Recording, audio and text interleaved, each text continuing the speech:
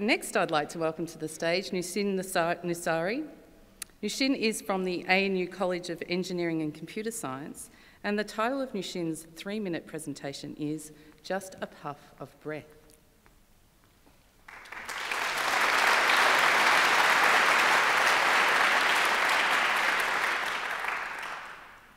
Last year, a friend of mine passed away from lung cancer.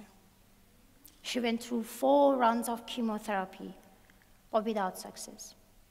It was too late for her. If it had been detected at stage 1, the chance of survival would have been more than 75%. But at stage 4, her chance was only 6%. It's not only my friend. Do you know how many people in Australia died this year from lung cancer? Just lung cancer.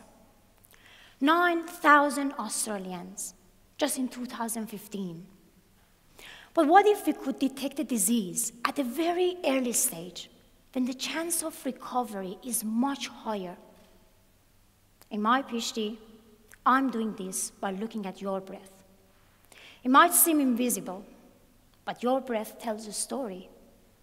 Your breath is a mixture of nitrogen, oxygen, carbon dioxide, water, and only 1% of other gases. That 1% includes thousands of organic compounds or biomarkers, which can help me to detect the diseases such as diabetes, breast cancer, kidney failure, and lung cancer. But there is one big challenge here: concentration.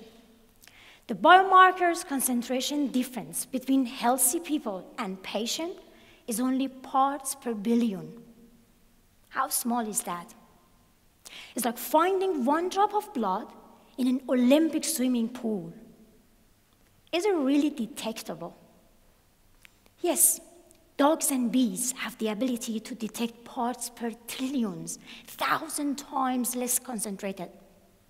Now the question is, how we can make something that is sufficiently sensitive to detect this tiny concentration? The answer involves a fingertip-sized sensor made by billions of nanoparticles.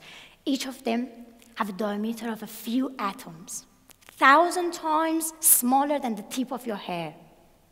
If you blow into my sensor, it can detect any tiny possibility of having a disease in your body.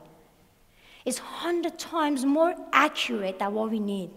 And it's small enough to fit in your phone and help you to check your health every day.